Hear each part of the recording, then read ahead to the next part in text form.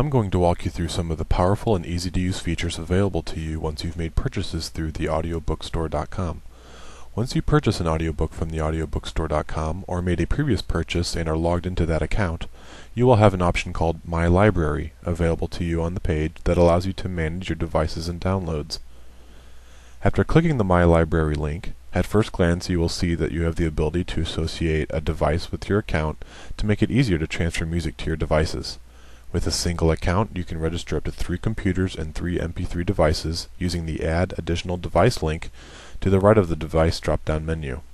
We support almost any MP3 player, MP3 compatible PDA, or MP3 enabled mobile phone including the Apple iPod and iPod Touch, iPhone, iPhone 3G, Microsoft Zune, Palm One Trio, and the BlackBerry line to name a few.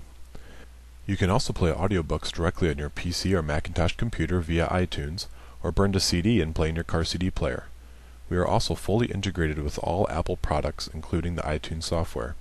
With choices and features like these, you have the flexibility to use your digital media as you wish and manage it easily in one convenient online location. Depending on how your My Library filters are set up, and when you originally purchased your audiobooks, you may not see all of your purchases upon first entering the My Library page. If this is the case, under the Program Type drop-down menu, choose All Program Types, and choose All under the Purchase Within menu to show all of the audiobooks in your library purchased to date. You can filter your results further by selecting options within the other drop-down menus to the right of the page. Filter the media type by making a selection from the Program Type drop-down. You can further limit or expand your results by choosing a time increment in the Purchased Within drop-down menu just mentioned.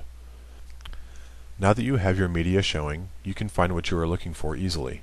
By clicking on any of the hyperlinks in the table headings, you can sort by that particular criteria. You can sort by date purchased, program title, program type or length, author, and whether downloaded or not. The download indicator is helpful if you've bought an audiobook for later download and use. You can quickly see whether or not you've already downloaded that particular title by looking for the presence of the green check mark in the column. You also have the ability to choose the right format at the right quality for your device. You can choose a larger file at higher quality or a smaller file at lesser quality to save space on your device. You can also set the default file format and type when you configure a new or existing device.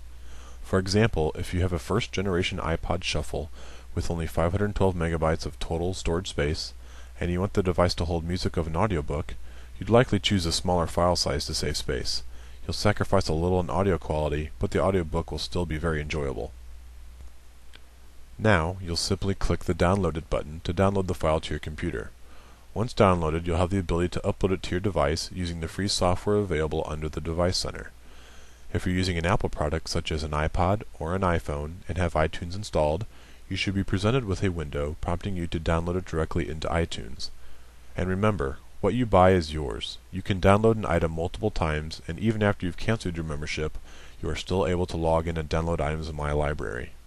If you don't wish to download the content yet or at all, you can have the content streamed directly to your computer while you listen by clicking the Stream link.